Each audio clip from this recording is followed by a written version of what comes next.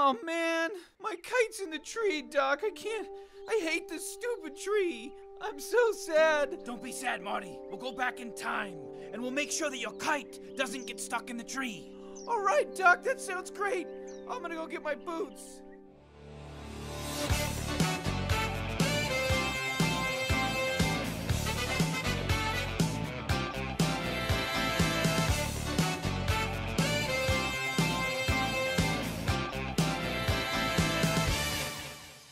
All right, Doc, I'm back. I got my boots. I'm excited. Let's go. Let's get out of here. Marty, we have a problem. The time travel car won't start. Oh no! What can we do? What are we gonna do? My chapped, bloody testicles, Marty. What? You want me to lick them? Yes, Marty. It's the only way to fix our time travel car. You have to lick my balls, Marty. The saliva needs to be warm and fresh, and it must be administered by your tongue, Marty. But I don't understand how that would work, Doc. I'm confused. I don't. Marty, trust me. I built this car with my own 2 hands from the ground up. Hurry! Okay, Doc. You convinced me. Here goes nothing. That's it, Marty. It's working, Marty. It's working. Okay, Marty, here we are. In your front lawn 30 years ago. The very same day that tree was planted. Well, Doc, who do you think planted it? And how are we gonna stop them? It doesn't matter who planted the tree, Marty. The only way to stop them. Again? That's right, Marty. We're in the year 1955 now. What do you think goes on here, Marty? You think that if you saw some guy licking some balls, you'd just walk by happily? I don't think so, Marty. That ain't how it works here, Marty. If this man coming to plant trees in your yard sees you sucking on my balls, something scientific and magical will happen to him. Trust me, Marty. Something real magical and scientific. But Doc, I thought licking your balls fixes the time car. There isn't time to argue, Marty. He's coming right now. Now get down on your knees and stick your tongue on my balls. I'm a doctor, Marty. Trust me, Marty. All right, Doc. Say no more. I'm going down to your balls right now. Ouch. It's working, Marty. Oh, ouch! Ah, it hurts! I'm disappearing, it hurts! Jesus Christ, it burns! Good job, Marty. Doc, we killed him. Now why don't we go back and fly your kite, Marty? It'll be fun, Marty.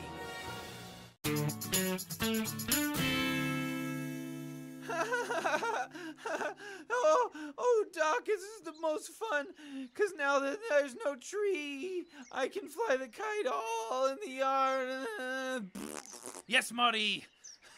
It's fun, Marty. Arr, matey. But still, I sometimes often wonder who that 1950s man was. We killed him, remember? I wonder who he was. Oh my God, Marty! You're disappearing! Oh God, Doc! Why? What's going on? You gotta help me, Doc! I'm fading away! I'm disappearing! It hurts! That 1950s man, Marty! He must have been your great-great-great-great-great-grandfather! Hurry, Doc! What can we do? You gotta fix me! I don't know what to do, Marty! Wait, Doc, I've got an idea! Your balls! Let me lick on your balls, Doc! By Jove, you're right, Marty! Hurry!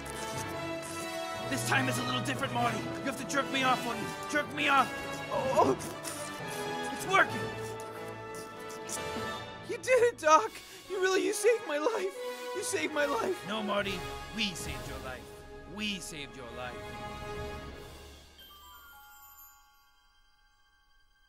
What is it, Marty? What's the matter? Oh, Doc, I'm in big trouble. I wasted the whole summer flying my kite in the front yard when I should have been studying for this huge test I got. When is the test, Marty? Oh, Doc, it's tomorrow. I don't stand a chance. Lick my balls, Marty. Lick my f***ing balls.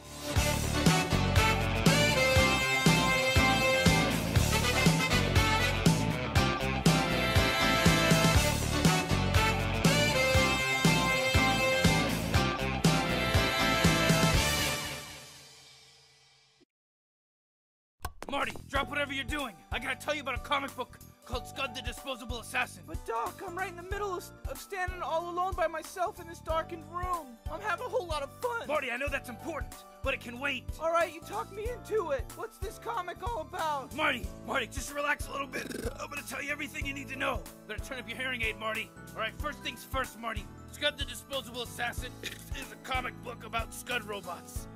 And Scud robots are assassins that kill people. and you hire them by putting some quarters into a vending machine, and the vending machines are sitting out there on the side of the street. Can you believe that, Marty? Wow! So if I wanted somebody dead, say my grandnanny, all I'd have to do is put some coins in a vending machine, and then Scott will come out and kill her off for me, and then I don't have to take her to the bingo machine, bingo nights anymore, and then she'll die. That's right, Marty.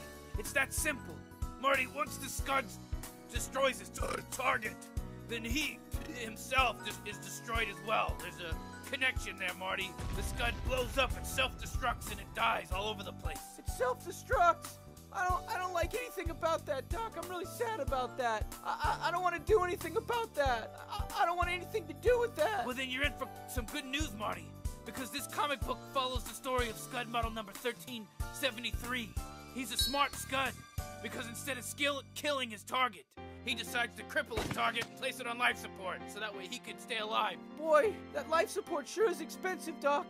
My grandmammy was on life support. I don't even know how people pay for it. It's just out of control, Doc. Last time I heard life support, it sure does cost a lot of money with the health insurance problems.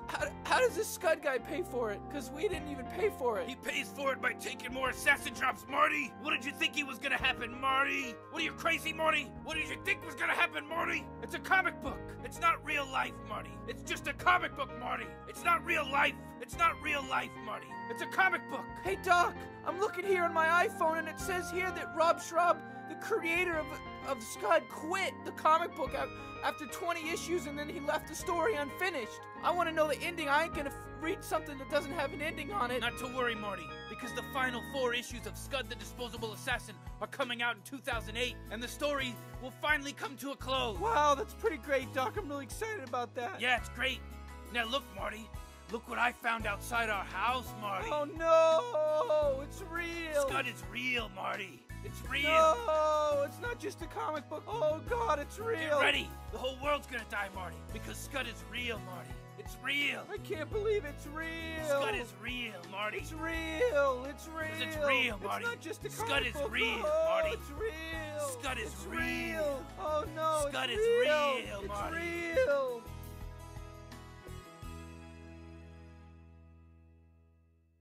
Hey Doc, what are you up to? Lock it up, Marty. Lock it up? I don't even know what that means, Doc. I never heard about that before. Lock it up means shut your fucking mouth up, Marty, and be quiet for once in your life. Wow, I'm really impressed about that. Where'd you learn about that from? Marty, I learned it from under the cap of this Gatorade bottle. Gatorade is delicious and healthy, and now for a limited time, you can find urban slang terminology under the cap. Wow, Doc, I can't believe all the stuff you're learning from Gatorade bottles. You know, it almost makes up for the fact that Gatorade puts all those harmful chemicals in their drink, and a lot of people are getting sick from it. Lock your fucking mouth up, Marty. Gatorade, now featuring urban slang definitions under the cap of every bottle. It's delicious, it's Gatorade. And now the freedom of Channel 101.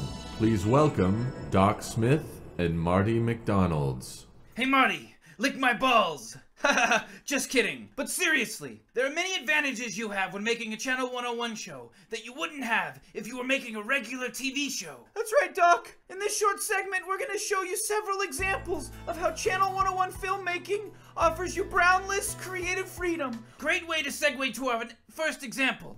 Explicit content.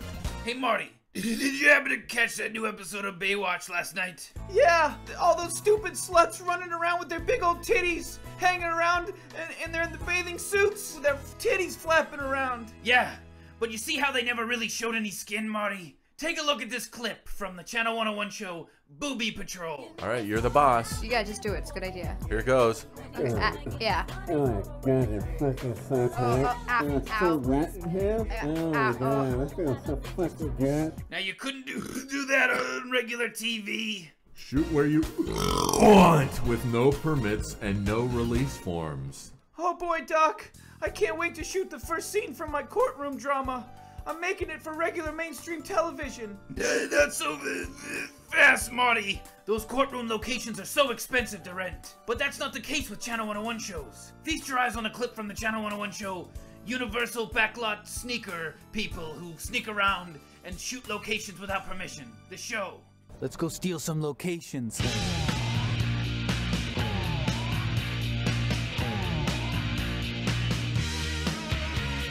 Free use of trademarked characters. In Channel 101 shows, you can pretty much do whatever. Hey, what's up, my friends? It's me, Garfield. Man, I've been busy 12-year-old girls all day. I ate the shit out of my owner John's asshole. So I was just dropping by to let you guys know that I hate Mondays. Oh, and I'm gonna eat lasagna and go also dig up the corpse of Terry Schiavo and Odie and Nermal are gonna be there, so, you know, if you guys wanna go, that's, it's your choice. Well, I don't think there's too much more explaining to do on that topic. Free use of copyrighted music and theatrical scores. This one's pretty much self-explanatory. And also, we're running long. Use of union celebrities for free. You know what's funny, Marty? Haha, Garfield? Yeah, he was pretty funny. But I wasn't thinking about him. I was thinking about the ridiculous SAG-and-AFTRA fees that are required in order to use a union actor. Yeah, but not with Channel 101, right, Doc? That's right, Marty. You can get famous celebrities to be in your show for free. Take a look from this clip from the famous Channel 101 show, Celebrity Surprise in My Closet. Okay, I have a huge surprise for you. I want you to open the closet. Hey! Wow, not a good one. I was a little mad. That's sort of current. Hey, I know that guy. I've seen him on TV. How'd they get him? Shut your mouth. I'm trying to wrap this thing up here. So that's it. Those are all the reasons Channel 101 is easier to make shows for. Hey, wait a second, Doc. I still don't understand Shut how the Marty. Have a good night tonight, everybody in the audience. And also, someone give Abed a ride home. He doesn't have a car. Good night.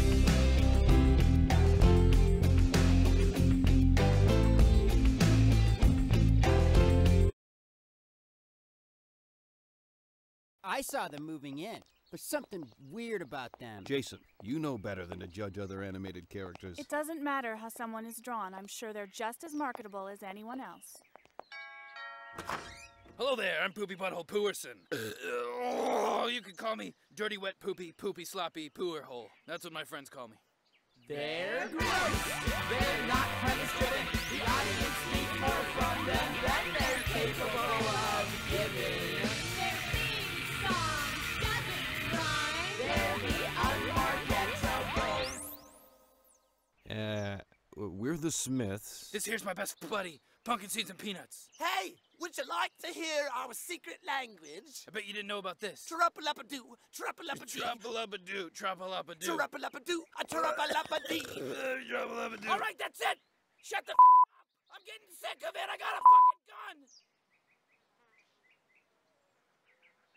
I don't even understand what's happening over there. Are they a family? Their pupils, their scribble marks, their heads change in every shot. I mean, is it really that hard to subcontract to Korean animators? Maybe they're alternative. Don't tell me about alternative. We're alternative. That over there is some bizarre-ass art school bullshit. This is just the beginning, you realize. This entire block is going to become completely unsellable. Look at me. I'm wiggling my arms and jiggling me legs, just like me grandmama. Hello? Hi, I'm Lynn. I'm Pumpkin Seed and Peanuts. I like swinging me arms and moving me legs. You like? You're not like the other boys, are you? Check this out, m'lady.